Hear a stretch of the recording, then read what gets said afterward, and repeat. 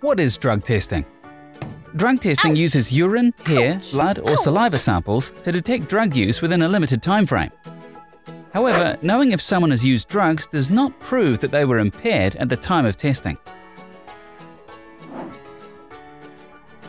Random drug tests can only legally be carried out in safety-sensitive environments such as manufacturing, forestry or construction.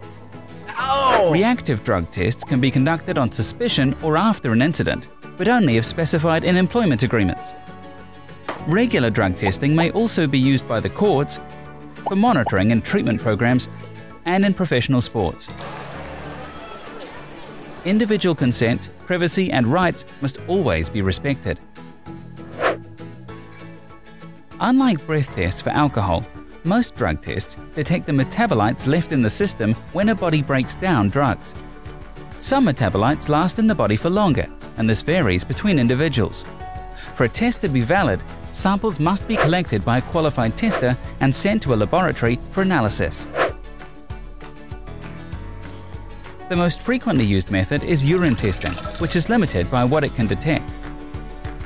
Blood testing can detect a wider range of substances but is uncommon in the workplace and is more likely to be used in serious situations. Hair testing for specific substances is the most expensive method. Saliva testing is not currently an approved drug testing method in New Zealand. Use of cannabis, methamphetamine, cocaine and opiates can be detected over varying lengths of time depending on the type of test. Positive test times in urine will vary depending on the individual and substance.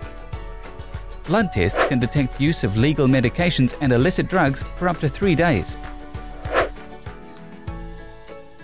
A positive urine test only shows that cannabis, for example, has been used once in the past month. It doesn't tell if this was at the weekend or if someone was impaired when tested. Cannabis metabolites are stored in fat cells and stay in the body for a long time. Even if an individual has stopped using cannabis completely, intermittent tests can show spikes in daily levels and show a different picture. Some medications can cause false positive results, and it's impossible to test for every drug.